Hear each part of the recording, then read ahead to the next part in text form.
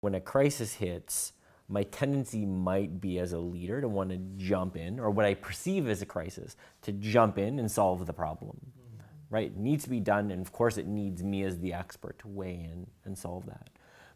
But what ends up happening, I believe, is that I'm going into the operational role or the tactical planning role instead of delegating and maintaining my strategic or visionary purview.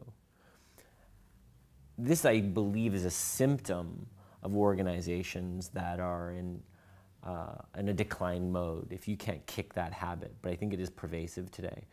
Do you see this? Is this something you observe with your clients?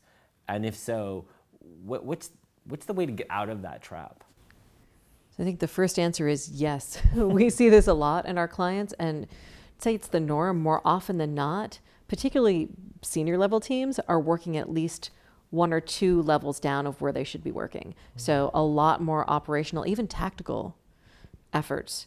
And this is happening for individual leaders. They'll say, gosh, I spend so much of my time doing operational work or tactical work.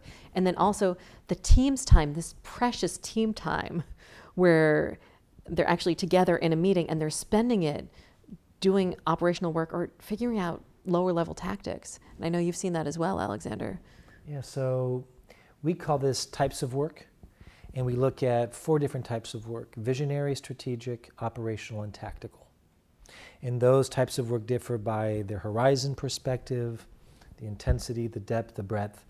And there's a rule of thumb that says the higher level the team is, probably the more strategic and visionary work it should be doing, and the less operational and tactical. And the lower level the team is, probably the more tactical and operational work it should be doing, the less visionary strategic.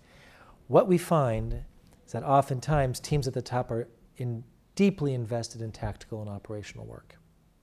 And they're not doing enough strategic and visionary. And what it does is it creates a frustration in the membership because they know they should be focusing on more strategic and visionary elements. And instead, they're focusing on tactical pieces that don't make any sense.